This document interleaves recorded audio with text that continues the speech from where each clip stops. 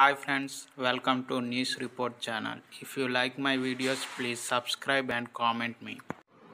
It was September 15, 2013 that Narendra Modi addressed an ex-serviceman rally at Haryana as the Bharatiya Janata Party's prime ministerial candidate, where he forcefully superated the demand of one rank, one pension for all soldiers. Mr. Modi was the campaigning in poetry, and 9 years later, as the Agnipah scheme for recruitment of short-term contract soldiers was announced, he has been forced to contend with the reality of governing in prose.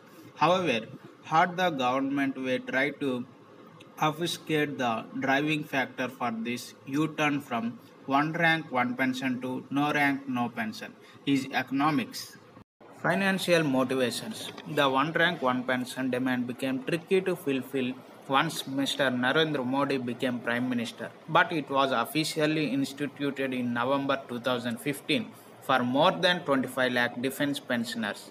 It came with an immediate annual financial implication of 7,123 crore, and the actual arrears from July 1, 2014 to December 31, 2015 were 10,392 crore. The financial burden increased cumulatively over time and has substantially increased the budgetary expenditure on defense pensions. In the current financial year, 1,19,696 crore has been budgeted for pensions, along with another 1,63,453 crore for salaries. That is 54% of allocation for the Defense Ministry. It has been argued that savings in the pension bill, which will show up on the books only after a couple of decades, would be directed towards the modernization of defense forces. The armed forces do not have the kind of time available to them to postpone their already long delayed modernization.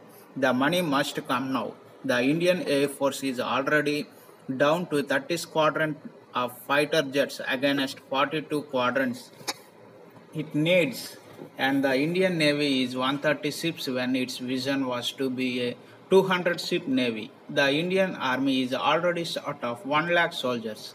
The announcement of the Agnipah scheme is an implicit acknowledgement that the Indian economy is incapable of supporting the armed forces that India needs. It faces an active military threat from two adversaries, China and Pakistan, and the internal security challenges in Kashmir and the northeastern states.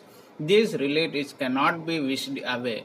Instead of expanding the economy to support the military, the government has resorted to shrinking the military. Thank you for watching, friends. Please subscribe.